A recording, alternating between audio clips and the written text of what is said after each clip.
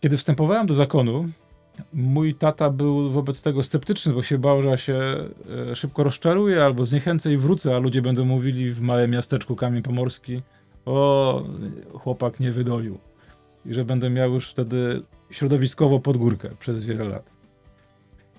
Mimo tego sceptycyzmu mój ojciec nie zabraniał mi wstąpienia do zakonu. Przypomniałem sobie tę historię, ponieważ dziś czytamy o synach Zebedeusza, których spotyka Jezus, powołuje, a ich ojciec nie krzyczy za nimi. Nie mówi: chłopaki, co wy robicie? Zostawiacie mnie samego z tymi najemnikami?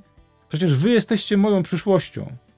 To w waszych rękach są losy firmy rybackiej, Zebedeusz i synowie. Nic takiego się nie dzieje. Bądź dobrym ojcem, dobrą matką, która nie biegnie za swoim dzieckiem, kiedy ono wkracza w dorosłość i podejmuje własne decyzje. Nie próbuj go zatrzymać, kierując się tym, że tego nie rozumiesz, że to się wymyka jakoś twojemu pojmowaniu. Dojrzały ojciec to jest ten i dojrzała matka to jest taka, która daje przestrzeń na własne decyzje swoim dorosłym dzieciom.